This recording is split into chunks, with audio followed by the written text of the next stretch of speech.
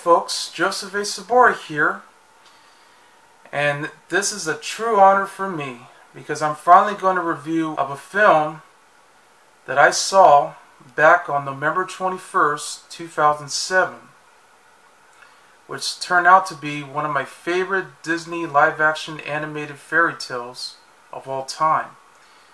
And not only that, but it also stars one of my favorite actresses of all time, Amy Adams, who just recently turned 41 this year, since Thursday. Yep. And since then, I've been watching all of her films. Yep. And I've been doing that ever since, with movies like Junebug, Doubt, Julie and Julia, American Hustle, you name it, all these films. So I decided to review, as we speak, Enchanted. Yep. This was a film that definitely made me become an Amy Adams fan. Yep, a movie about a young princess who winds up in an animated fairy tale land called Andalasia, who winds up falling in love with a handsome prince named Edward, who unfortunately has a stepmother, an evil stepmother named Nerissa. Yep, and her plan was to actually push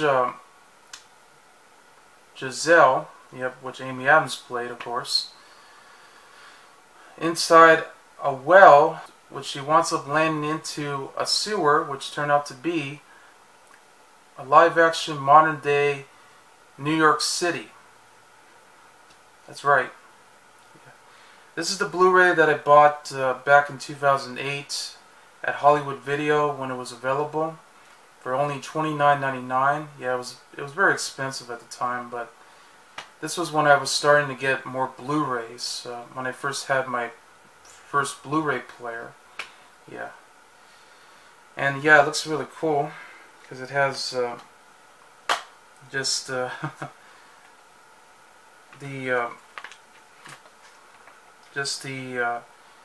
Enchantment sweepstakes. Yeah, they also have this on the DVD as well. Yeah, and there's also the scene selections on the back. There's even the artwork with the Enchanted Blu-ray. Yeah. And I know even in the back as well. Yeah, and the spine. Yeah, looks really cool. Yeah. I figure it'd be fine because that way I can have this movie as a combo pack. I also have this on DVD as well, which is right here. And it's the Target exclusive to this movie. You can even see the back as well. It looks more different compared to the Blu-ray version. Yeah. Yeah, this is the slipcover. Yeah, same as usual. Yep, and here's the the bonus disc. Yeah, you can even check on the back as well. Yeah, same picture with Amy Adams as Princess Giselle. Yeah, also has the sweepstakes, a lot smaller compared to the Blu-ray, and the scene selections with the DVD included. Yeah, looks really cool. And also, I even have the book. Yep. On the back too. And even comes with a mini book. Just to go with it. That I got at Best Buy. And the soundtrack. Yeah, with all the music inside. This is what it looks like. Yeah, that's why it's one of my favorite movies of all time. The only thing I wish I had now is the movie poster. And if I ever get that, my life will be complete. Yeah. And I know they're actually planning on making an upcoming sequel to it. I'm not so sure when is that ever going to happen, but they're actually planning on it with a new script. So let's see what happens. because it was mentioned back in 2014. I just hope that we get the original cast back, and I hope it's a better sequel. You know, I'm not saying it'll be better than the first movie, but I just hope it's a very good sequel. So that way it'd be so much better. But yeah, it's basically a self-parody and a homage to all the classic Walt Disney fairy tales that we've been getting ever since the 30s, and we've been getting them ever since with movies like Snow White and the Seven Dwarfs, Cinderella, Sleeping Beauty, and you name it. And then we started getting other modern classics like The Little Mermaid, Beauty and the Beast, Pocahontas, Aladdin, yeah, and you name it. We had tons of movies like that. And that's why Disney's been one of the best animated studios and live action productions of all time. Yep, and it still remains that way. So let's get back to the film. It stars Amy Adams, Patrick Dempsey, James Marsden, Timothy Spall, Idina Menzel, Rachel Covey, Susan Sarandon, Jeff Bennett with Kevin Lima, who's also the director of the film, John McLaughlin, a singer. Also some cameo appearances by Paige O'Hara from Beauty and the Beast, Jodi Benson from The Little Mermaid, Judy Kuhn from Pocahontas, and Julie Andrews. It's written by Bill Kelly and it's directed by Kevin Lima, who also did a Goofy movie. The movie begins set on an animated fairy tale world known as Andalasia, a place where there's talking animals and happy endings, which is happily ever after for that matter. A wicked stepmother known as Queen Nerissa, who's played by Susan Sarandon, had read that her stepson, a handsome young prince named Edward, who's played by James Marsden, will soon find his true love, which means that Nerissa's position on the throne will be taken over. So one day, Edward and Nerissa's henchman, Nathaniel, who's played by Timothy Spall, successfully captures a troll, but Edward rides off to the cottage of a beautiful girl named Giselle, who's played brilliantly by Amy Adams. After hearing her singing about true love, knowing that Nerissa's riches, Nathaniel sets the troll free just to get rid of Giselle. But Edward saves her just in time, and when they meet together, they instantly fall in love, and they are planning on getting married the very following day.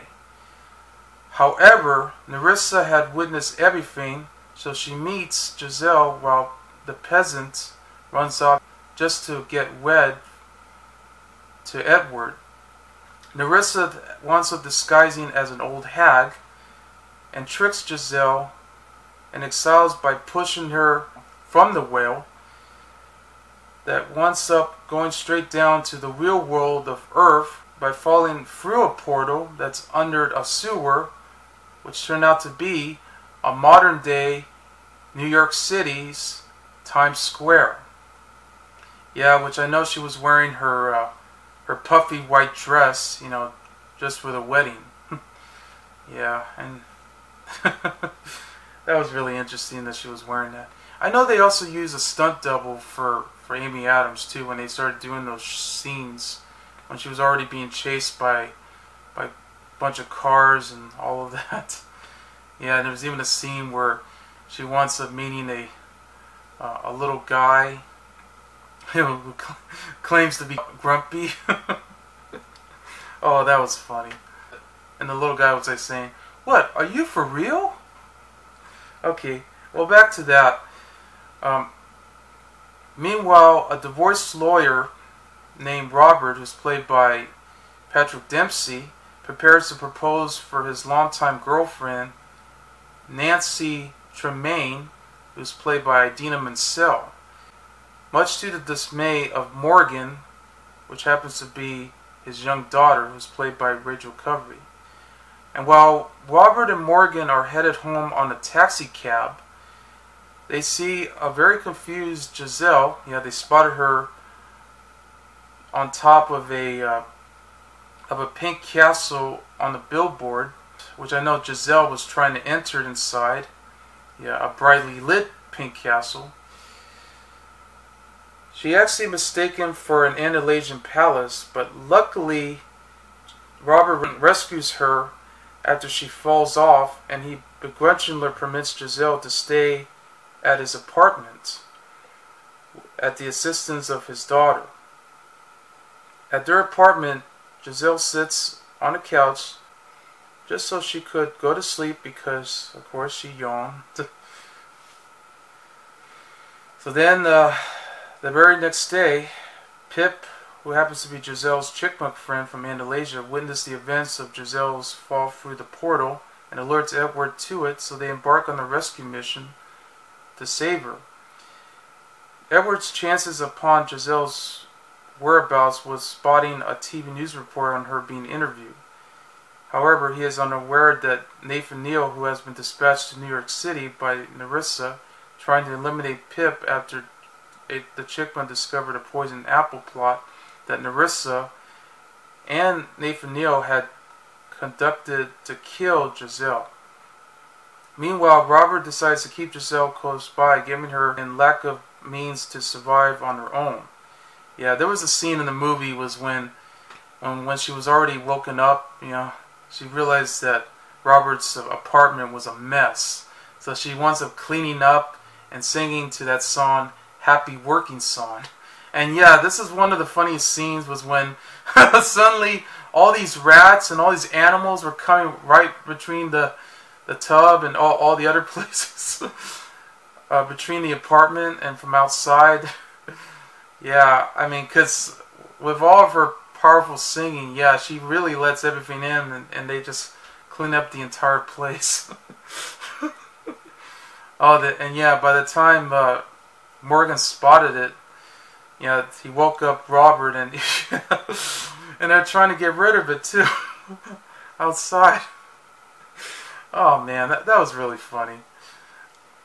So anyway, Giselle actually questions the divorce lawyer about his relationship with Nancy, because yeah, this is when she finally arrived on his doorstep. Yeah, I know Morgan opened the door, and while Giselle was just taking a shower, yeah, with all these birds, just covering her nakedness, with a towel.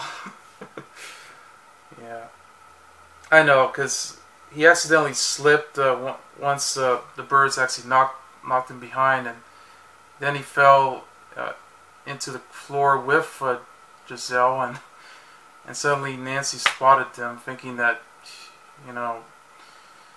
Robert's actually falling in love with another girl. Yeah, that cliche. So then when Nancy left, this is where he gets really upset, and he decided that he should let Giselle go. But of course, she wants her wearing a beautiful dress that she just made out of his curtains. Yeah, she definitely looks very cute, beautiful. Yeah, with that luscious dress that she's wearing. Yeah, she also, is a redhead too. I adore redheads. Yeah, but I can deal with blondes and brunettes also. Okay, but yeah, and I know, because he was trying to explain to him about the meaning of the fact that he's just ready to propose for Nancy and all that. And yep, and Giselle was telling Robert to sing to her, so that way she'll understand. And I remember, because this is when he said, it sounded like something out of a Hallmark card or something, as as Robert said, and she says, is that a bad thing? With his relationship with Nancy, they decided that they were going to help the pair reconcile by sending flowers and the tickets to the King and Queen's costume ball. But suddenly, an angered Nerissa, who has continued on spying on the events, makes plans to come to New York City after Nathan Neal failed twice to poison Giselle. Yeah, and I know they did. So once again, Edward is still trying to look for Giselle, and I know he did because he spotted it on the news. And when he did, that's when they finally get to spend more time together. You know, just for a little while, just to see how this is going to turn out. So they're like spending all day, you know, going to New York City, you know, just getting something, eating out. Yeah, which that would be later on too. But also, Edward was trying to take Giselle with him just to go to his office, just to find out about their divorced couple. Yeah, which then turned out to be a disaster. So then, yeah, he offered Giselle to leave, but yeah, it only gets even worse because they thought, you know, she will be lost anyway. So yeah, that's when she started eating, and then they were still talking about that they're ready to prepare for this event that they're going to do, and that's when we get to hearing that wonderful song called "That's How You Know." Yeah, and yes, you could tell because this is a musical, so it works so well. Yeah. It only had a few songs in this movie, but you get the idea. It was done very well too, very choreographic too. The way they did this scene, yeah, it was just beautiful. It brought me a tear to my eye too when I saw that scene. Oh yeah, because it does take you back to all these wonderful musicals that we saw. Once they spend more time together, Giselle and Robert begin to develop feelings for each other, while Edward eventually finding her at Robert's apartment. While Edward is eager to take Giselle home to Andalusia and finally married, she insists that she should first go on a date. Still conflicting about her feelings, Giselle promised to return to Andalusia after the ending of their date at the King and Queen's ball, which Robert and Nancy are also attending. Nerissa arrives at New York City, but the Queen Powers sends the Seward manhole covered flying across the city, which actually destroys a Coca-Cola sign as it glitches. Giselle and Robert finally dance as if they were the only couple in the room. And yes, this is where we get to hear a beautiful song called "So Close" by John McLaughlin. Yeah, and yes, they definitely dance together with Giselle in a beautiful brown dress that she was wearing, and Robert wearing a luscious blue suit that he has. Yeah, definitely has that style of what a lot of princes would actually wear. Just amazing because it's part of the ball. Anyway, Edward and Nancy had sensed the attraction between Giselle and Robert, and also discovered a mutual attraction between themselves. And they did, because at the climax of the ball, Nerissa appears as an old hag and offers the last poison apple to Giselle, who winds up, as we speak, taking the first bite. Yeah, very similar to what we saw in Snow White, because this is a tribute to all these films. So she leaves her true love behind as she takes a bite and falls to the floor unconscious. And this is where it has that moment where we actually reveal the true love's kiss. And yes, this had became a cliche in all the later Disney films, like Maleficent, and hell, even Frozen had that idea.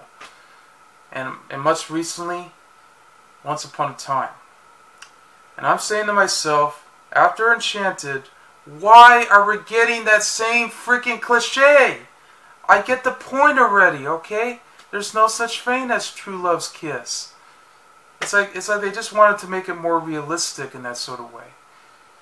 I mean, I'm sorry, but after Enchanted, it doesn't work on any film out there. I just hope Disney doesn't continue to use that cliche in movies, because it doesn't work. I'm sorry, it doesn't. Okay, it works in Enchanted because it makes sense. It's supposed to be set in a modern day world. But back to that. That's when we found out that, and I hate to give it away, but I might as well. We found out that Edward tries to kiss Giselle, but the power didn't work. So then when Edward finally gets to kiss Giselle, she's woken up. Yeah. But of course, Nathaniel was already being sick of being manipulated by Nerissa because of what happened. But of course, it happened as the clock strikes 12, but Nerissa used this moment of distraction to break free from Nathaniel's grasp and transform into a giant blue dragon. Yeah, and I know she even talks as a dragon. So when Robert shields Giselle after Nerissa threatens to kill her, they have taken Robert hostage instead. Giselle takes Edward's sword and to then follow Nerissa out of the window and up on top of the Woodworth building. With Pip's help, Giselle successfully defeats Nerissa, who falls off of the Woodworth building and lands into the street, disappearing in the sparkles as she dies. After almost falling off of the roof themselves, Robert and Giselle have shared a passionate kiss with each other to embrace, while Edward and Nancy find themselves in love, depart to Andalasia back into the manhole. That's when we found out that Edward is heading back home to Andalasia as he and Nancy are marrying together. Yeah, that's when we saw Nancy, you know, who had a cell phone and it was already ringing, and he found out, wow, it has clear signal or something. I know, that was a funny moment. And then Giselle has running into a successful fashion business and forming a happy family with Robert and Morgan together, while Nathaniel becomes the best-selling author on Earth, as does to Pip in Andalasia, and they all live happily ever after. The end. Well, I gotta say, this movie was without a doubt one of the best Disney live-action animated films of 2007, and it's also very fascinating, intriguing, enchanting, yeah, mesmerizing, wow, and even very visually striking, with tons of great 2D animation that they use. Yeah, they also mix in with CGI for mostly for the live action shots of the chipmunk Pip that they use in the film, and all these other CGI effects for the dragon and all of that. They have a lot of that in the movie too. Not to mention they actually filmed this movie that's shot with 2 aspect ratios. One, it was shot with the animated sequences from a smaller 1.85, and then the whole movie that's in live action sequence was at 2.35. So that means you get to see more of the details that went into it. Yeah, and I like how they show all the sequences they put into the film, especially with the all the dance numbers, yeah, the musical numbers that they put in. And by the way, they were all composed by Alan Menken, who's been best known for composing all the Disney films, such as The Little Mermaid, Beauty and the Beast, and Aladdin. And also Stephen Schwartz, who teamed up together for Pocahontas and The Hunchback of Notre Dame. They teamed up again for this movie, and it works. Yeah, definitely the perfect team, since you know, Menken had collaborated with the late great Howard Ashman, who also did The Little Shop of Horrors remake from 1986, and as well as Little Mermaid and Beauty and the Beast. Yeah, because Stephen Schwartz also did Wicked.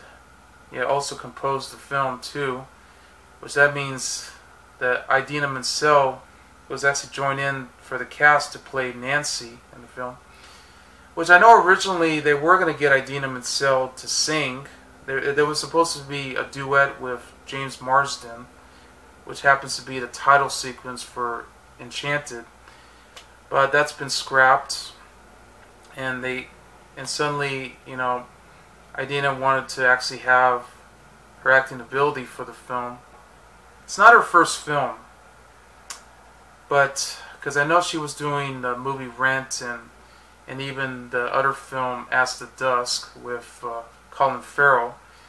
But it was the first Disney film that she's ever participated in, and it was actually very refreshing to see her, actually playing a role and not just singing all the time. But it's hard to believe, but this movie inspired for the fact that she later went on to sing and did the voice acting for Elsa in Frozen. Yeah, she was great. But of course, the real star of the film is none other than Amy Adams, because after all, she was the right choice for the movie. She was a lesser-known actress at the time, spawning mostly independent films and some comedies that she did. And I know I've seen them even before or after. She's the right choice to play that role because she definitely reminds me of all the other Disney princesses that we ever saw. And she's definitely have, as we speak, the style. She's also very spunky. She also shows that she's very optimistic, romantic, independent, and very charming. It's just, this is exactly what a princess should be like. Very cute. She's definitely like the character Ariel in The Little Mermaid. The actress Jodi Benson doing the voice of the character has the mannerisms. It was perfect. Yeah, because she has luscious red hair. She has very bright white skin, with lipstick and lovely, gorgeous blue eyes. Wow, it's no wonder. I just can't stop thinking about her ever since I've seen this movie. Whatever dress that she chose for the film, this was just really very striking to see, Adams playing this role perfectly. And she still will remain as one of the best actresses of all time, and definitely my favorite. Patrick Dempsey is also very good in the film as Robert, considering that he's playing a divorce attorney who doesn't believe in true love or fairy tales, like happily ever after and all that stuff. Even though he lives with a daughter of his own, happens to be Morgan, played by Rachel Covey. Yeah, yeah, who actually loves princesses. Yeah, she even wants to be one too. Yeah. Yeah, I know Patrick Dempsey's been best known for the TV show Grey's Anatomy, and I know that this show came out at the time when it was popular. It's still on TV today, though, as of 2015. Yep, it's been 10 years since the show's been on. And yeah, but I know Patrick Dempsey's been best known for other films like Can't Buy Me Love, Run, Coupe de Ville, all this other stuff that he's been doing. He's also a juggler, too. Yeah, very well-known juggler. He was very young, and he can even do all of that stuff, while acting, and he's very charming as an actor. James Marsden, who's always been best known for roles like Disturbing Behavior, Sugar and Spice, and of course the X-Men movies. He was very good as a young, handsome prince. In fact, he stole a lot of roles in that scene. Yeah, especially when he was wearing all that. Yeah, because all this time he's just wearing the red, that puffy red suit that he has on, and yeah, with a mighty sword that he has on his hand, just to go stop all these villains pursuing his true love. Oh man, it was funny too, because one of my favorite scenes was when he was actually got up out of the sewer where they were already working on it, and suddenly he actually stabs the bus. Yeah, well, the bus driver was just yeah, a black bus driver lady, came around saying, "Nobody stabs my bus and gets away with it." Oh, that was one of the funniest scenes in that movie, and And yeah, there were a lot of scenes was when Nathan Neal was played by Timothy Spall, who's just always, throwing the chickmunk Pip around whenever he comes up with all these plans to actually kill Giselle, mostly from Queen Nerissa's evil plans. Yeah, and he was very good too, Timothy Spall. Yeah, he's been best known for films like White Hunter, Black Heart with Clint Eastwood. Yeah, that was a Clint Eastwood film that he did. And I know he went on to do the film Sweeney Todd. Yeah, the Tim Burton adaptation that came out the same year as this movie did. Yeah, also good. Yeah, also Susan Sarandon, who played Queen Nerissa. Wow, I mean, who would have thought that an actress like Susan Sarandon can play a character this evil?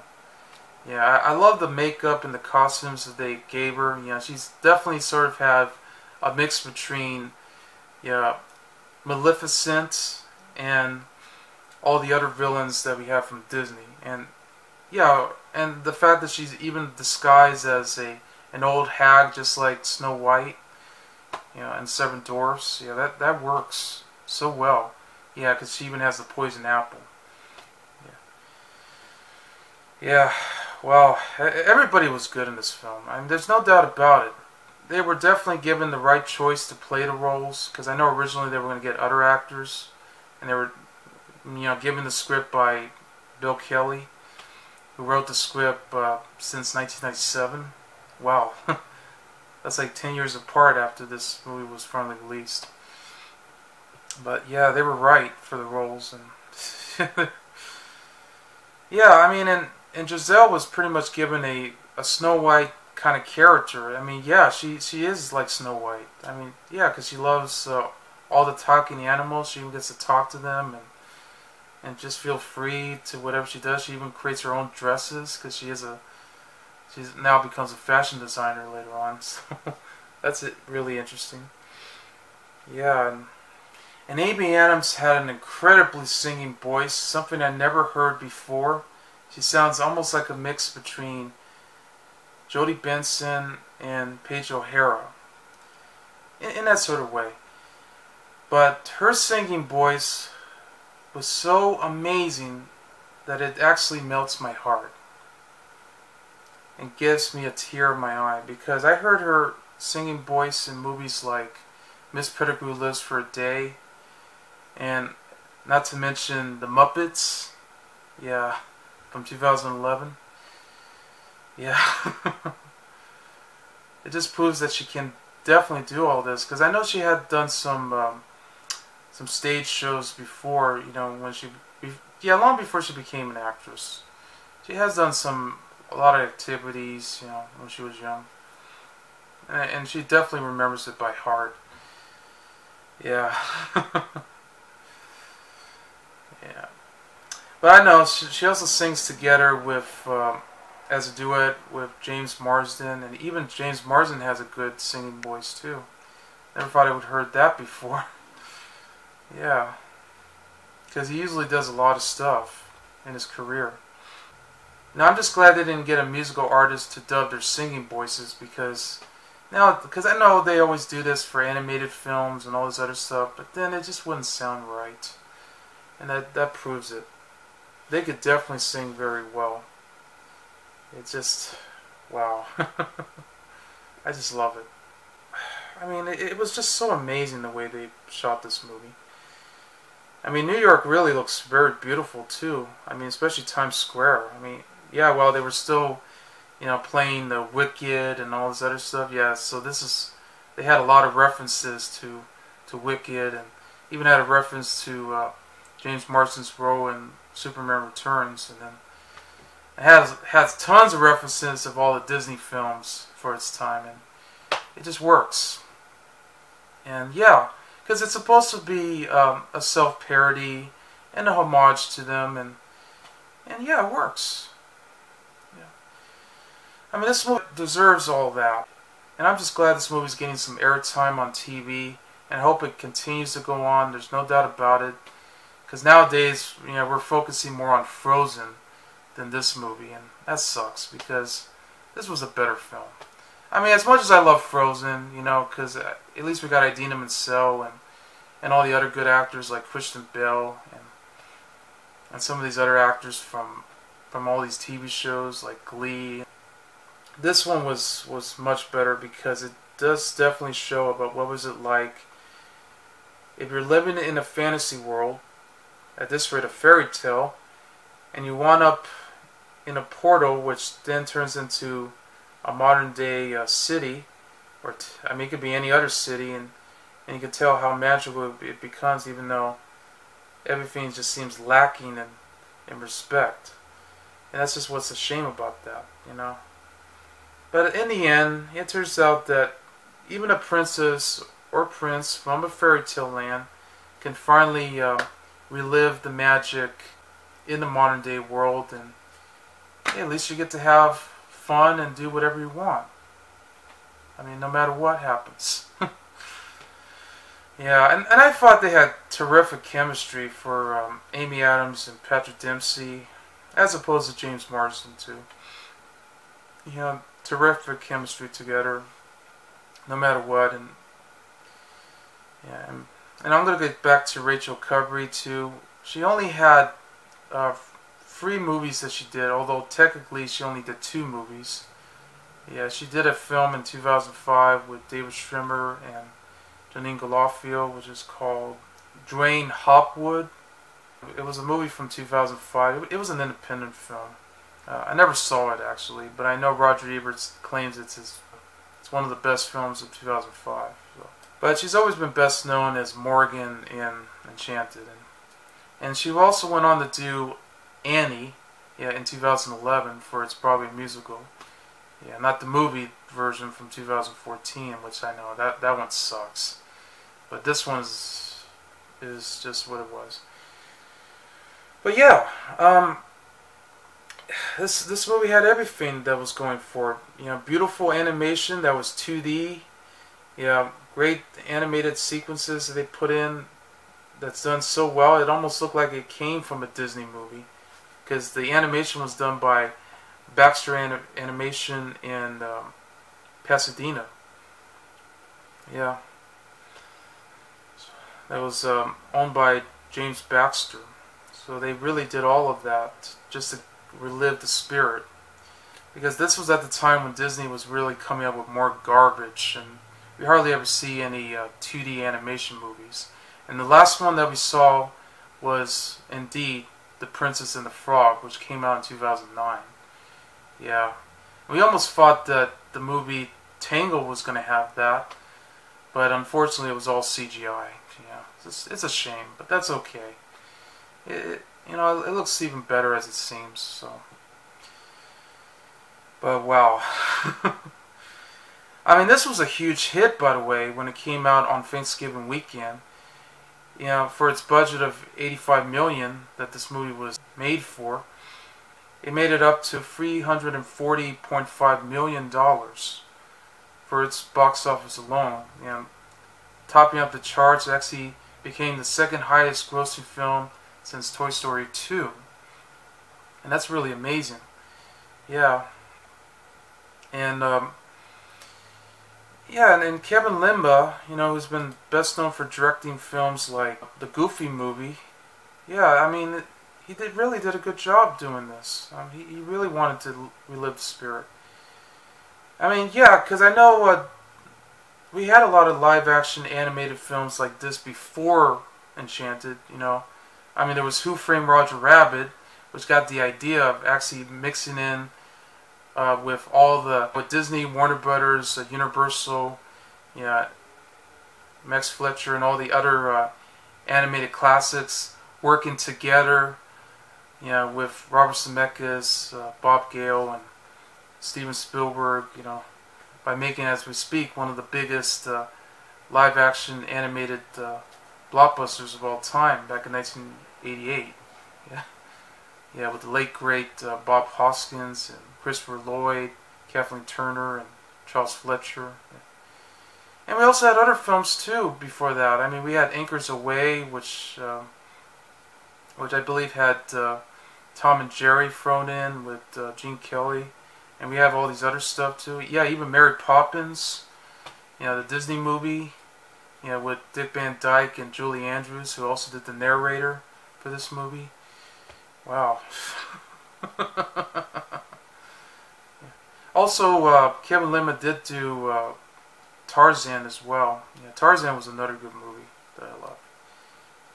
And he also did the sequel to 101 Dalmatians remake. I guess that's what he was going to go for. So yeah, and I love the soundtrack. Once again, by Alan Menken and Stephen Schwartz. You know, they had a fascinating soundtrack with "That's How You Know," "Happy Working Song," and as well as "True Love's Kiss," and of course, "So Close." There was even a song by Carrie Underwood, the country music singer, who, yeah, they even had a music video too, where she wants to becoming an animated version of herself. That's based on the movie. Yeah. They also had the same music video, very different from hers, in Spanish too. I even saw a Spanish singer actually dressed up as Giselle. And she was wearing that puffy dress that she was also wearing. Yeah, you can find that on YouTube as well. And you can find all this other stuff from the movie. I mean, definitely check this film out. It's fun. It's exciting. It's very magical, too. And I'm just glad this movie got made. It's still one of my favorites. And it always will be, no matter what. So, yeah. So, anyway, I give Enchanted a magical, awesomely good time for a family film, mixed in with live action and animation. 5 stars. I'm Joseph A. Sobora, and I'll see you later. Bye.